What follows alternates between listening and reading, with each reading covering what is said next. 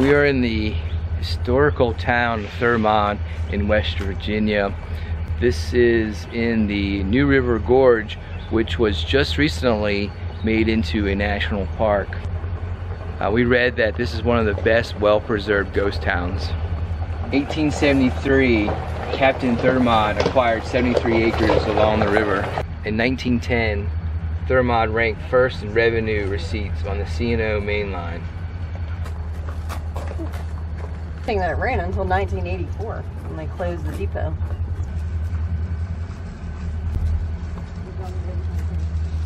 It's a really fun bridge to cross. The cars go on one side and the train goes on the other side. I imagine it's quite a thrill when the train goes, and then it's a one-lane bridge.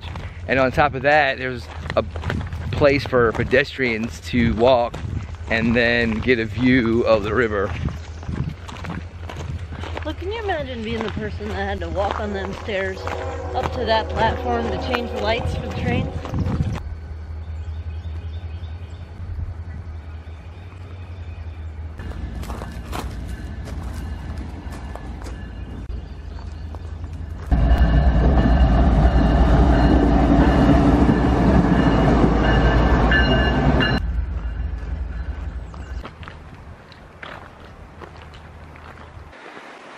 So we just walked up a serious hill to check out more of the town. You can't tell by my huffing and puffing that I walked up a hill. But there's houses on the side of this mountain here. There's one in the bushes right here, and one in front of us.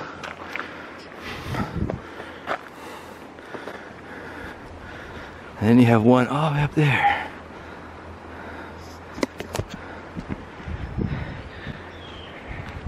They all appear to be in really good shape.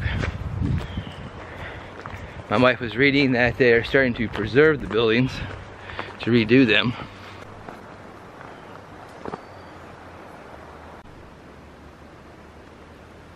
This looks like a driveway to someone's house back here.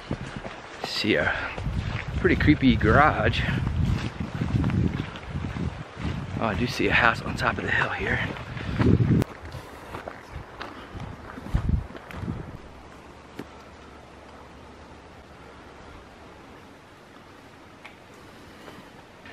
It looks very modern. We have drywall, plaster. Oh, there's a light. Kind of. And then there's plugs and stuff in the wall. So, oh, and there's a thermostat.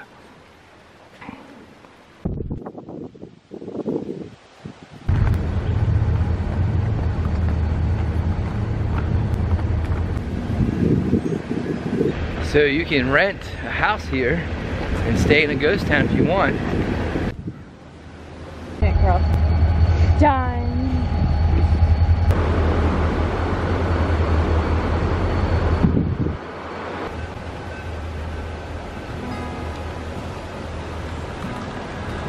So we made it back from the ghost town. We're staying in the New River Gorge. This place is called Army Camp, and it is free to stay here, and it's a really nice little campsite.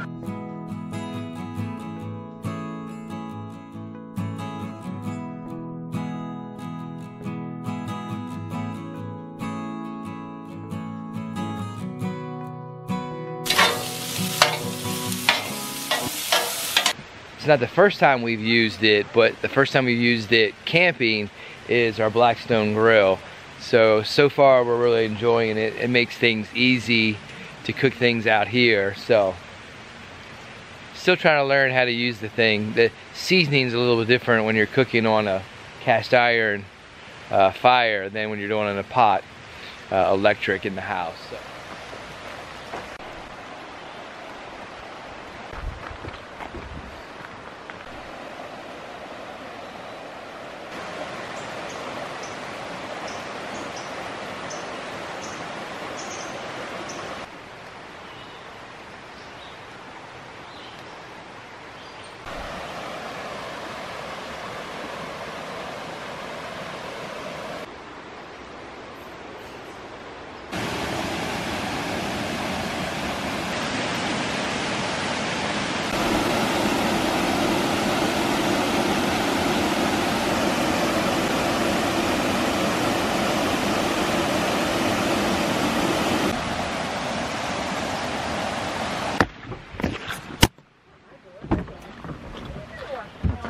So I have to say I was a little disappointed this morning. We had planned on doing a hike down to another ghost town, but it was pretty far away, and we're just making a short stop here. We're on our way to the beach for some relaxing, but we'll definitely have to come back here. There's just a lot of fun things to see in this area, and I don't know if I mentioned it or not, but there is also the river is right here as well. So when we were sleeping last night, you could hear the water rushing over the rocks.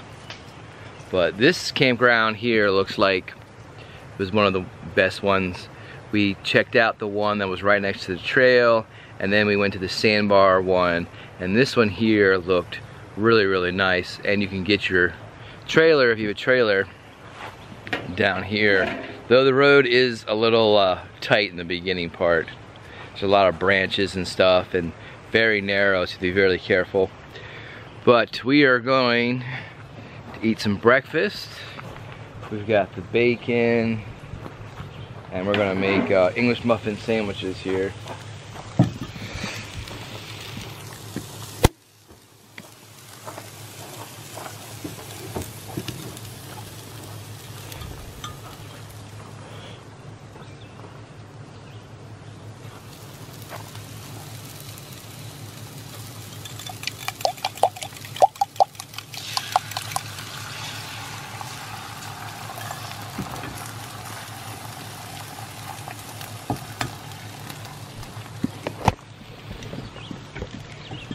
I feel like I had to get used to this griddle here, but boy, it is really nice. It makes cooking very easy.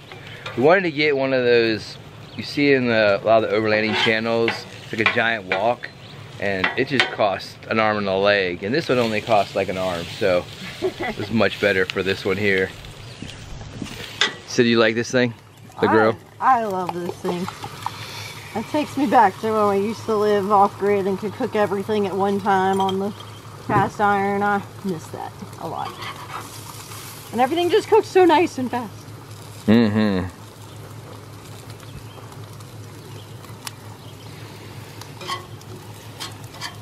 They're even just toasting up our muffins. So guys, I think that'll be it for us. Thanks for coming along.